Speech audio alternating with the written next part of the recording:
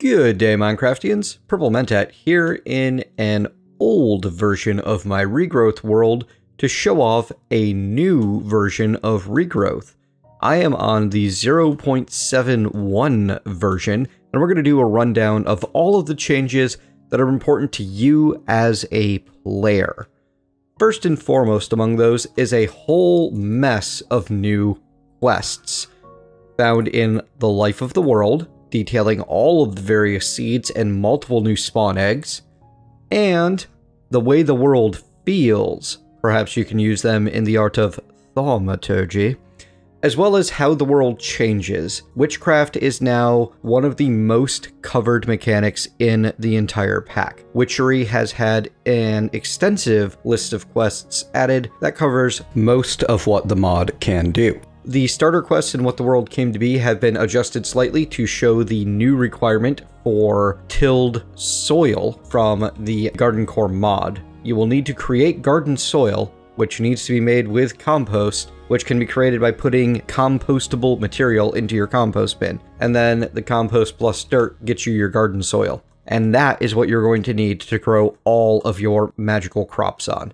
There are a number of new mods. Let's go through all of the mod changes now. Most of them are bug updates and such, but we're going to start with the new stuff, which is really cool. We have witching gadgets, which adds a number of extra cool things for Thaumcraft. The primary bonus of witching gadgets is to allow the obelisks from Thaumcraft, you know, those things that the cult spawn around, those should retrogen in your world if you enable it to do so. If you are creating a brand new world for 0.7, this is nothing that you need to worry about. It's all taken care of and the obelisks will generate normally. However, if you are continuing a world from 0.6.5, you will need to retrogen the obelisks. It also adds gear for all of the various slots in the Traveler's Gear mod, including the cloak. So go ahead and make use of that. Totally worth it. There are some cool things. You're going to need to do a lot of research though. But that's why you have The Way the World Feels.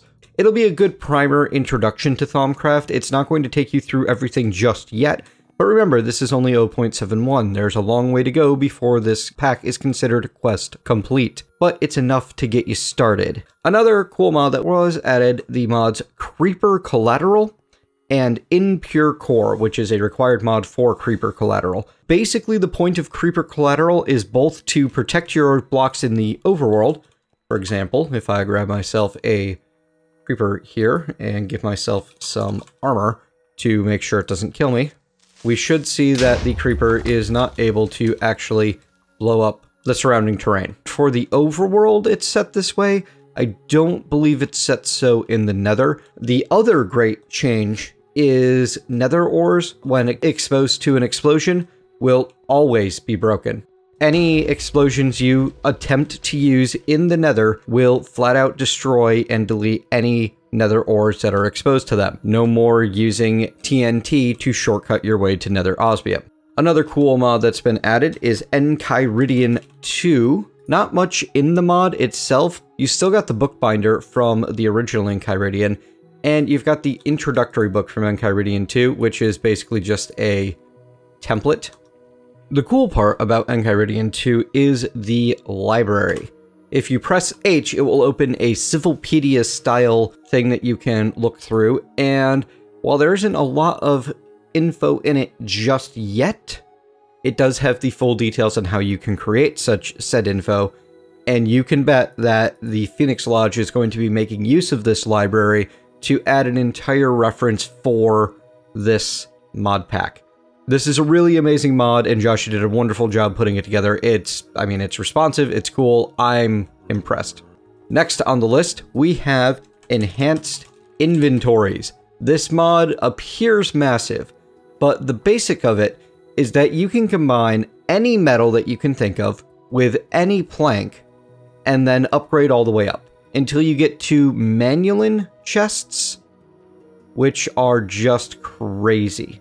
One of these Manulin chests, well, that's a lot of storage. I believe it was something like 9 by 18 storage slots, which comes out to 162 potential stacks. And if you have 2 of the same wood, you can make them double chests. Yeah.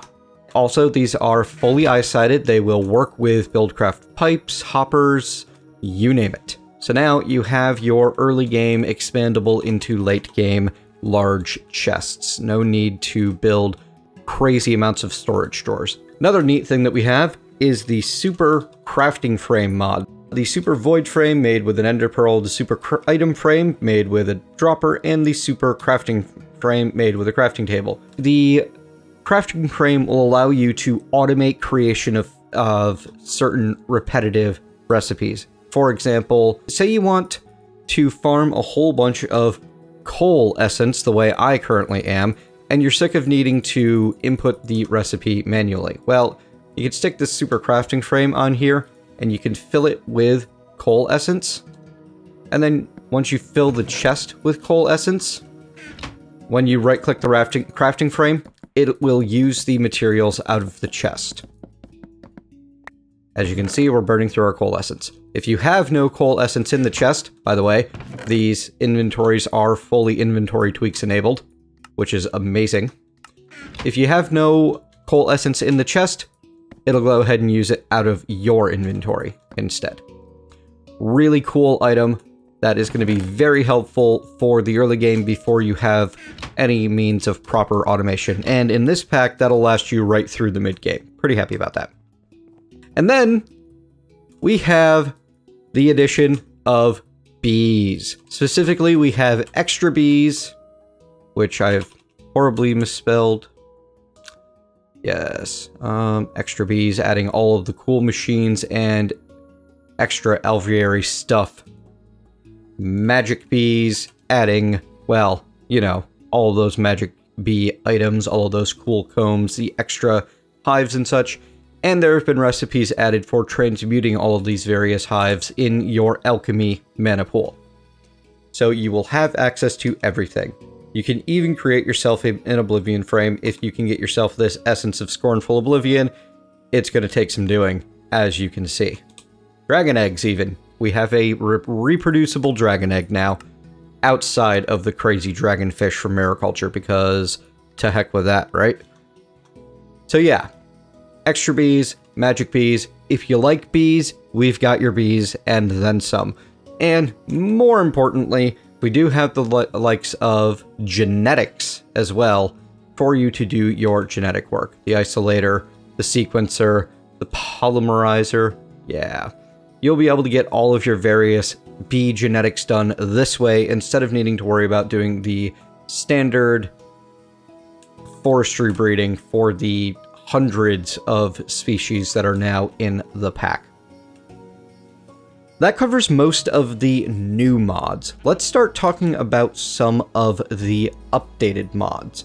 Now, most mods have only had bug fixes and that sort of thing added as updates, and I'm going to be kind of glossing over those. We're going to talk mostly about mods that have new content available to them. In Agricraft, there have been a couple of key changes that you need to know about beyond just bug fixes. You will no longer be able to get away with harvesting forever with the same scythe. You're going to need to repair it. Before this, broken scythes were happy to right-click your plants and harvest them all. The big important difference is the change in magical crops. You will notice that I do have some magical crops planted on soil here.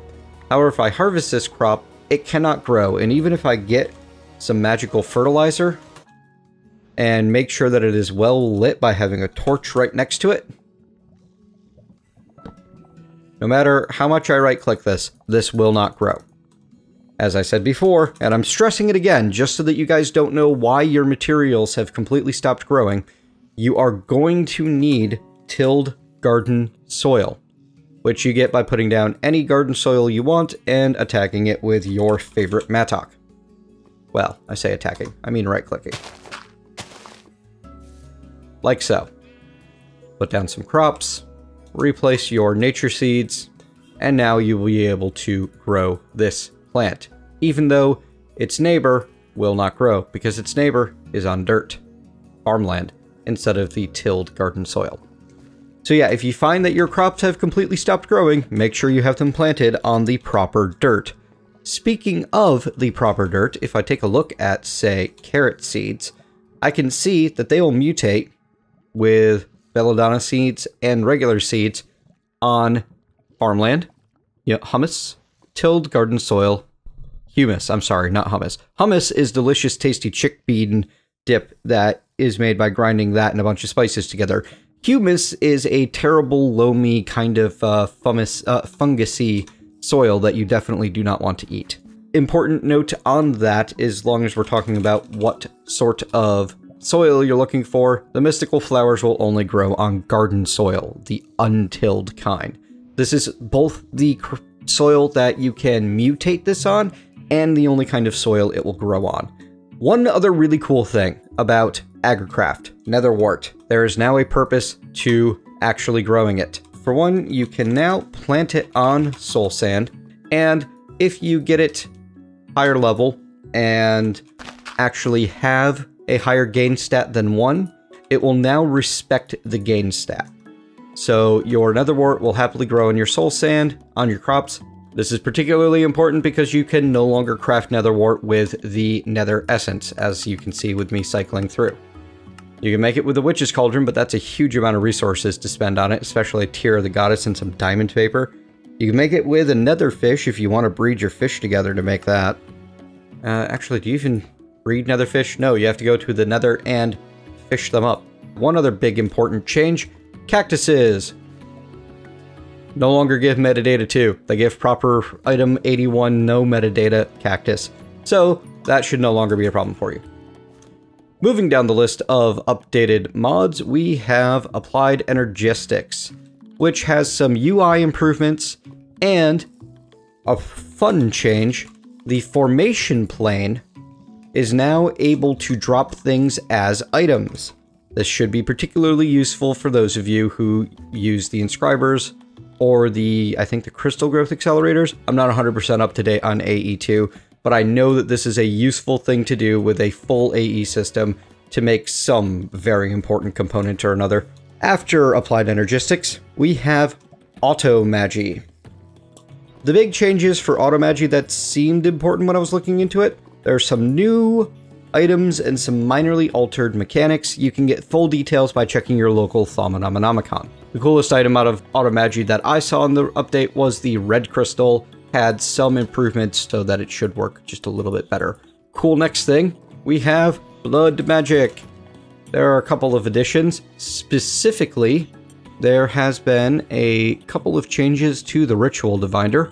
Ritual tuned to face north. That's interesting, huh? Yeah, there's ways to change that I'm not 100% certain of. Also, you may notice that you can hold shift and left click to cycle in the opposite direction. I don't know if that's new behavior or not, but it's certainly new to me. And it was the major patch note was the changes to the Ritual Divider. Also, there's been a rare condition added called Pax Pox. Something tells me that Way had a nasty time in the week back from Boston. Next on the list, some pretty cool additions coming to Bibliocraft. If I find myself a clipboard, clipboards could always be used in hand, but now they have the ability for you to place them on the wall by shift right-clicking, and you can interact with the clipboard right here by right-clicking on the check mark, or change the page. Really cool stuff. I'm happy about that. There are now attachable desks. If you put a couple of types of desk together, you're going to need the new ones. The new framed desk is created using framing boards and framing sheets in place of the usual planks and wood slabs. Framing boards being made out of sheets with the saw, and the framing sheets being made out of any plank with the saw. I'm actually going to need a couple of those, but the easy way to do that is actually going to be to set that down and just add another. Now, to make use of said desk, you'd come over here and use maybe some dark oak wood planks. And like so, you get a dark oak wood framed desk. Now, there are framed versions of all of the different blocks, so they're not displaying in NEI. I'm using the desks specifically to show you one cool new mechanic that they have available. if you were to shift right click this desk and this desk next to it, they become connected. And you can do this with as many desks as you want. Let's see how it handles corners, huh?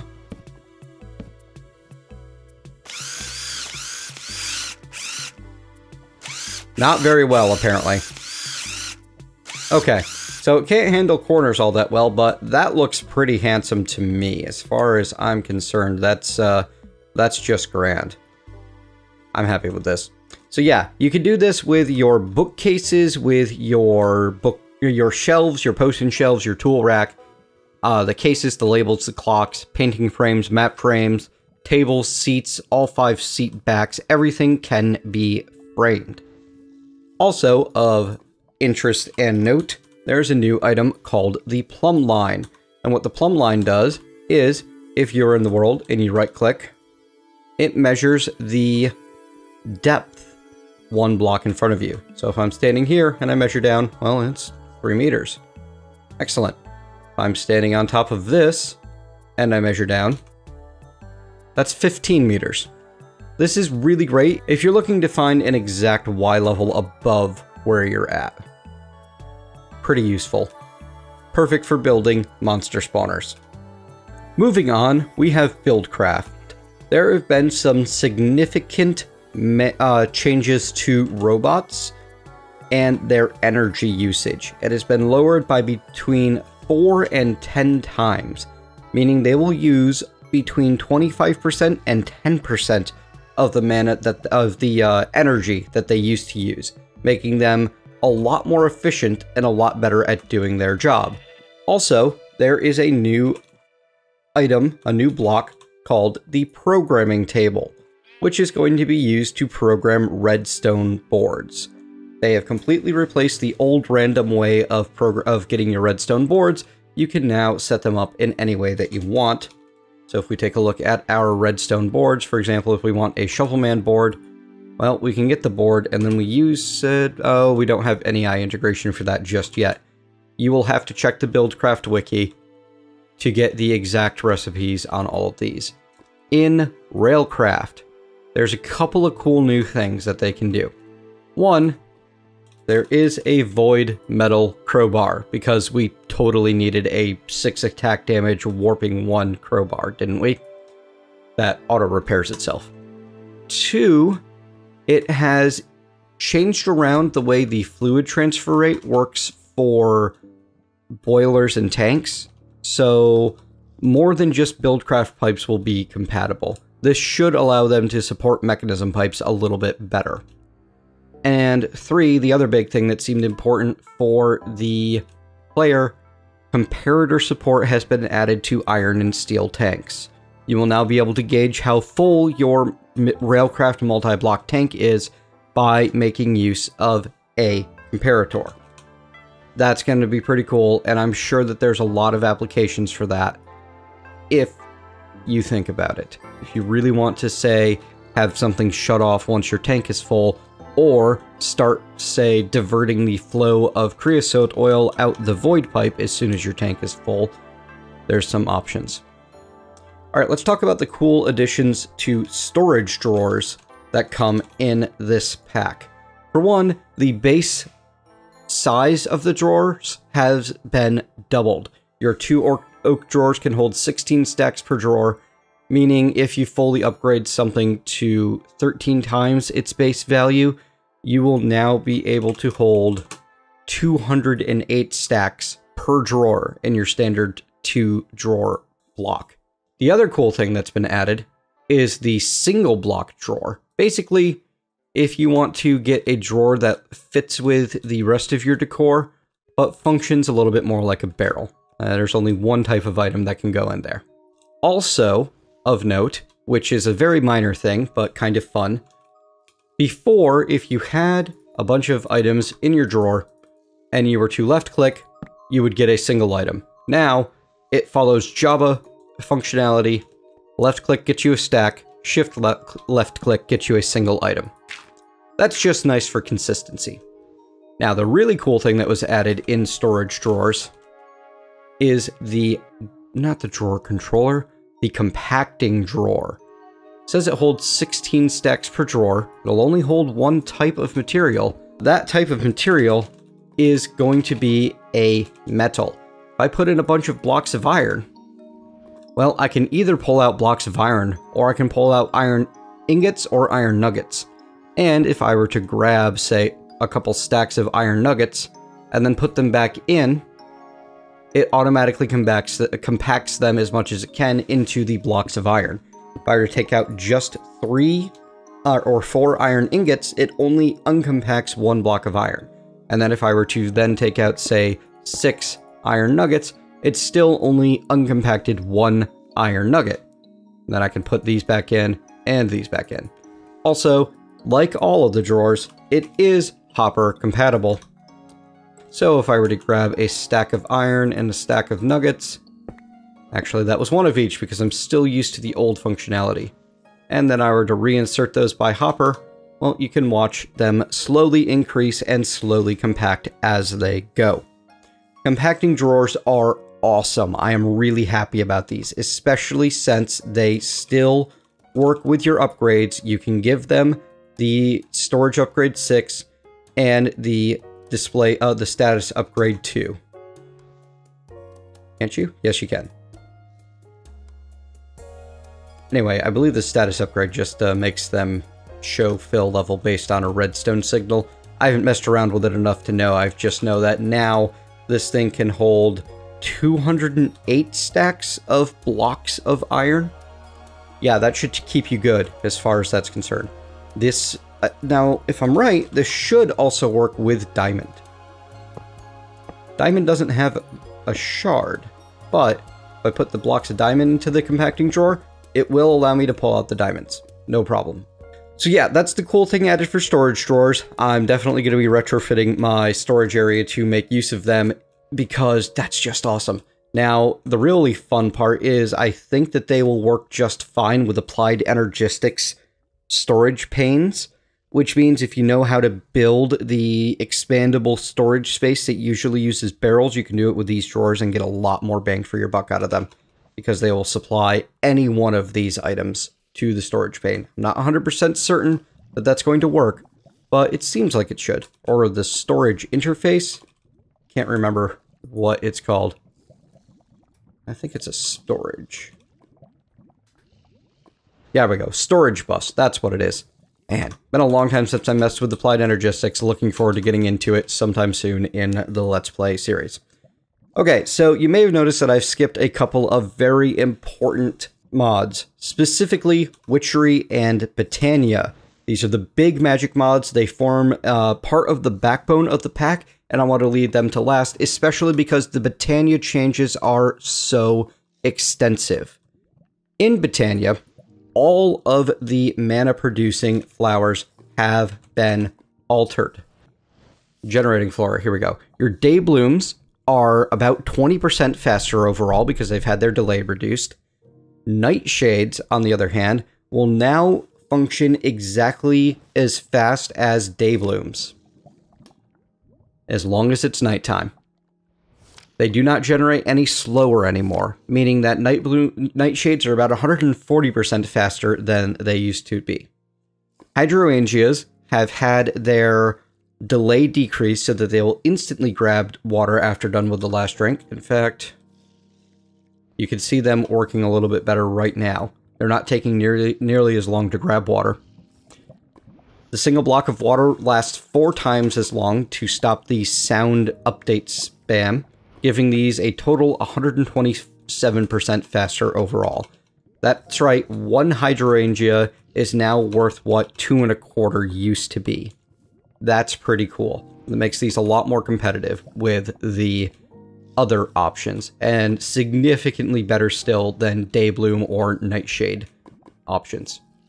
One cool thing to go along with this, since your mana spreader is going to be working double time, if you grab some purple wool or any other color, you could apply that to your mana spreader to muffle it. Barely any noise came out that time. It also looks fancy because it just gets encased in wool, and you can remove it with a shift right click.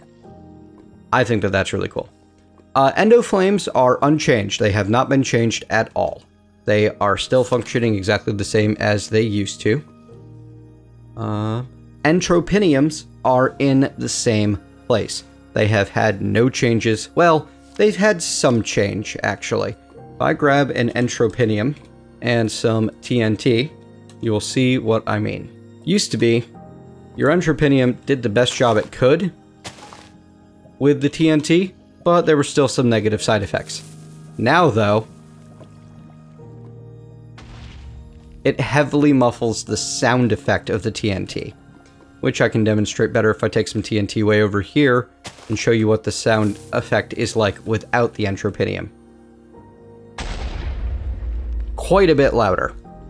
Also, be careful, TNT still damages things, and it looked like it 100% destroyed everything in the overworld as well. So, use caution, friends.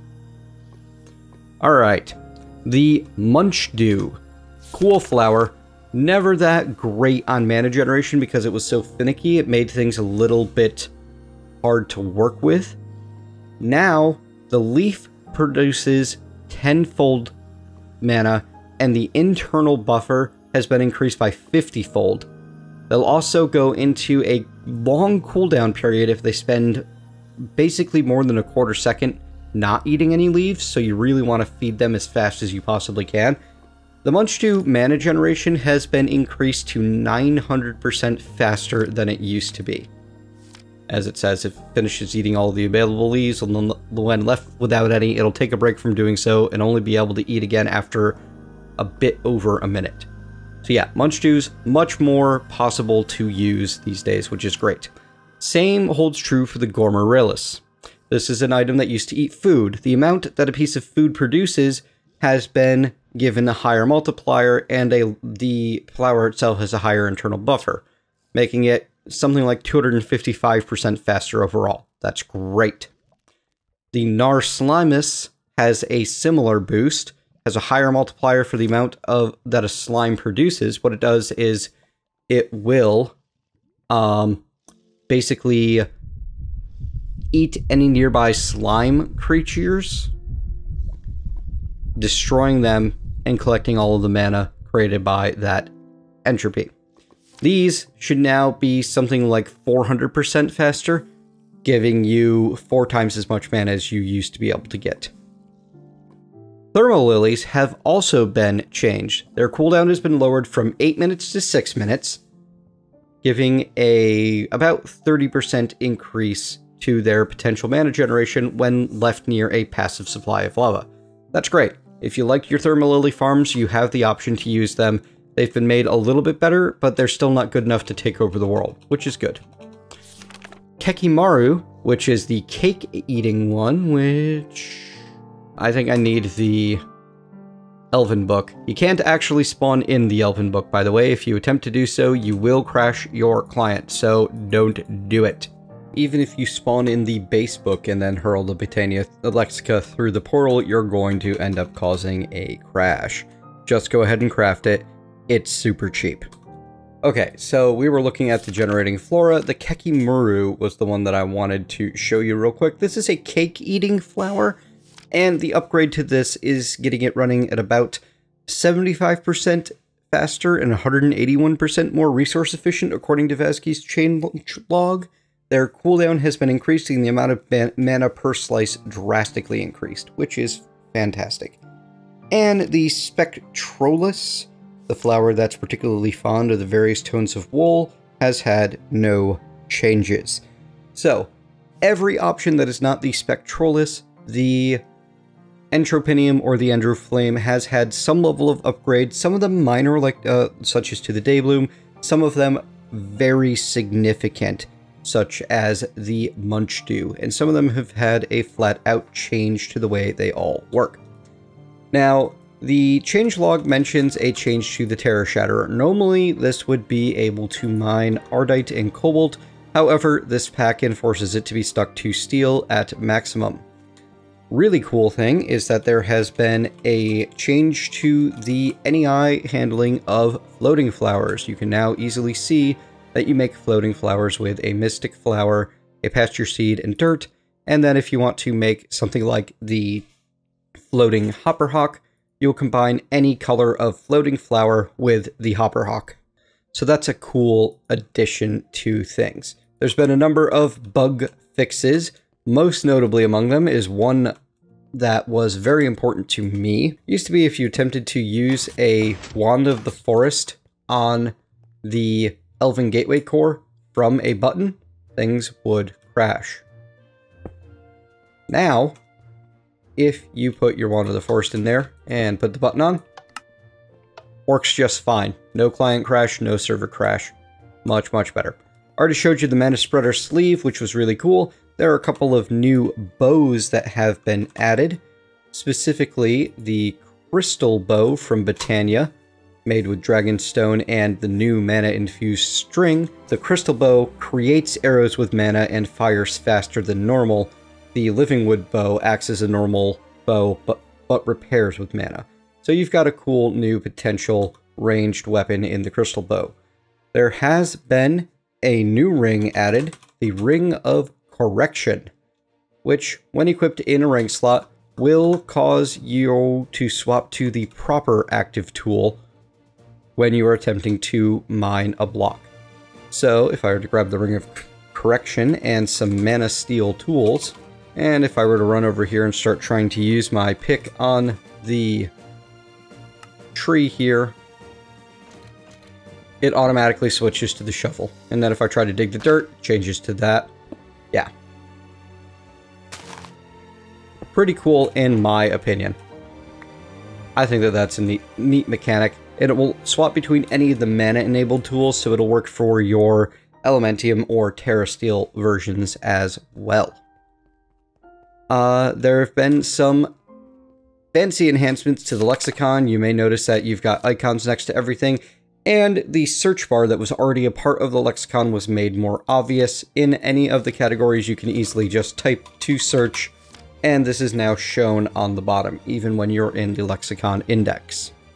There is a new section in the lexicon known as Ender Artifacts, with a whole bunch of cool new things and some known Ender abilities from earlier on in the mod's lifespan. There's been a tutorial mode added, which I do not remember how you activate it. Hang on. Can I look up tutorial? Tutorial of the basics. Start tutorial. You have started your tutorial. Follow the red arrows and read the contents to be guided through the basics of Botania. So yeah, it's pretty nice. Apparently it doesn't want to work with this version of the book, probably because I'm as far along as I am. But anyway, the tutorial, I've seen it in action. It's really nice. It does a good job of getting you into the basics. There's a new mechanic that's a little hard to explain. The basics of Corporea basically allows you to create a sort of magical applied energistics of a sort. You're going to have to play with this and read over it and learn a whole bunch of how it works. It's not really going to be a direct competitor or replacement for applied energistics, and it's really expensive to get into, but it's good for inventory sorting at least. You can now also make endstone bricks from Botania and chiseled endstone bricks from Botania. The endstone can be created with the bottle of Ender Air, turns nearby stone into endstone. So if I had a bunch of stone, I would then be able to lay it all down, toss a bottle at it, and poof, you now have renewable endstone, which is kind of nice. And yeah, you have to actually go to the end to right-click it with a glass bottle and get some Ender Air, which is just silly and amusing, and I like it a lot. There have been new cosmetic blocks added, the petal blocks, which actually look kind of neat. Let's get some of these into the world just to see what the texture seems like. Yeah, they literally look like a path of petals. That's pretty fun. And there's been a new type of mana lens added, the Warp Lens. The Warp Lens allows you to teleport bursts around, and, according to Vasky's changelog, could be used to make quarries. Good luck with that. So that's the very extensive Botania changes and additions, all of which I'm super excited about and I think is going to be amazing. Some of them more so than others, but anyway, the mod is really going places. And it's an even more fantastic backbone to have this pack based on. Witchery has also had some extensive changes to the way things work. A couple of them that really come to mind: there are now winged monkeys in Witchery, so that you can be a proper Wicked Witch of the West. If you create these and tame them properly, you will be able to teach them to carry you places or fetch other players or entities from other places. The trolling options with these are simply unstoppably amazing. Very excited about those. And pick up and carry players or fetch players or other mobs. To create them, you're going to need to mutate a dog and an owl together. So, the other major change... Well, let's talk about a minor change first. There has been a change to hobgoblins. You may have seen me in my Let's Play give a hobgoblin a pickaxe, and then have some trouble taking it away from it. Oh, you know what? I need to put it on a lead before it will even let me give it a pickaxe. But you may have noticed that I had some trouble taking the pickaxe away from the hobgoblin. This is because they act basically like gather golems when they are not carrying anything. And if I just toss something into the world, he will go pick it up. And now that he's holding a pickaxe, he's going to go mine things. But now if I right-click on him, I take the pickaxe from him directly into my inventory instead of trying to force him to drop it on the ground. That's much more convenient. So now if I have a hobgoblin running loose and causing chaos in my base, I can just take the pickaxe away and he'll pick up whatever's on the ground nearby. Another neat thing for fans of Witchery that has been added to the quest book, and is more than a little bit a dig at me and my recent Ranencarpus issues with my hobgoblin. In the Life of the World, you will notice that there is a quest, Mentat's Minions. Create a spawn hobgoblin in. Just don't suffocate this one. So the really cool thing that Witchery adds, all mocking aside, is vampirism. You are now able to gain levels as a vampire utilizing some new mechanics that are explained in the mod. There's also a vampiric poppet, a set of vampiric dress gear, as well as witch hunter dawn gear that will give you protection from werewolves and vampires. And there's a whole new plant in the form of garlic, which is used to defend against vampires. And it claims that it'll work with snowbells and water artichokes. I seem to remember that there were some issues with garlic that were waiting on a new version of Agricraft. However, really cool things that the vampire will be able to do. They are literally, you can literally become a blood-sucking player. Extra hotbar will unlock as you go with skills like sucking blood to gain hunger and power for abilities, transfix your victims, hypnotizing them in place, run like the wind, become a swarm of bats, and you will have to fear the sun at first, but later on you can overcome that with the right rituals. So yeah, because he's absolutely crazy, the mod dev for Witchery decided, you know what? Witches are in a pretty good shape. Let's add werewolves. And then once werewolves are in a pretty good shape, he started adding vampires. I can only imagine what comes next.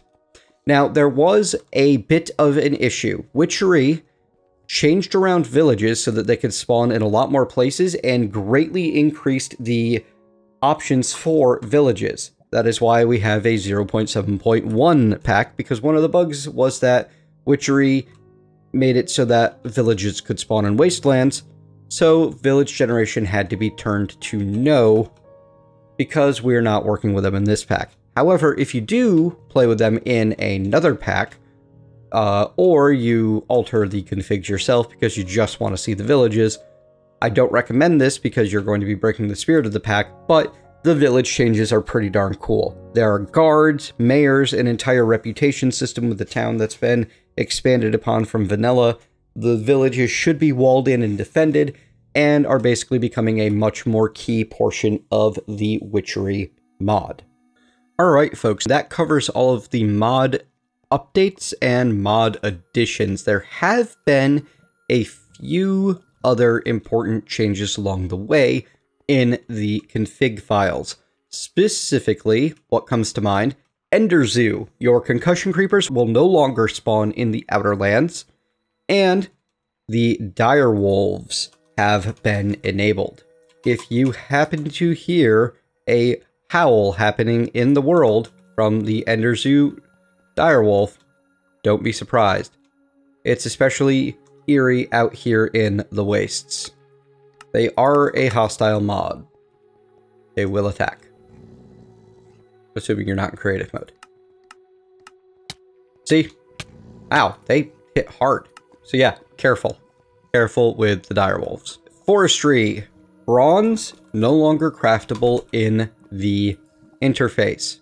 If you want to get your bronze ingots from forestry, well, you're going to have to put molten bronze into the ingot caster. It is now the only way. From the Gravestone mod, Nightstone and Thunderstone have been disabled. Also the Fog. This was partially at my request, because when people end up exploring one of the Wither catacombs that spawn from the Gravestone mod, it would basically be permanent night and tons of thunderstorm sounds all of the time. In Iguana Tweaks, there has been reportedly a massively loosened part restrictions. The only restrictions now are for stopping some materials being made into pick and hammerheads. Also, titanium has been set to the same harvest level as steel. Durabilities have been buffed on a number of different abilities, and general balance things have been tweaked so that later game stuff is better. For example, Refined Glowstone has had the base durability reduced to 300, but now gives reinforced 5.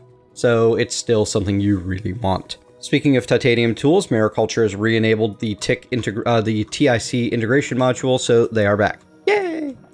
In Magical Crops, don't be surprised to find that a number of your Essence recipes no longer output nearly as much as they used to. Your 3 Essence of Skeleton now only gives you 2 bones instead of 6. So that's one example. There are others. It just would take quite a bit of time to track them all down.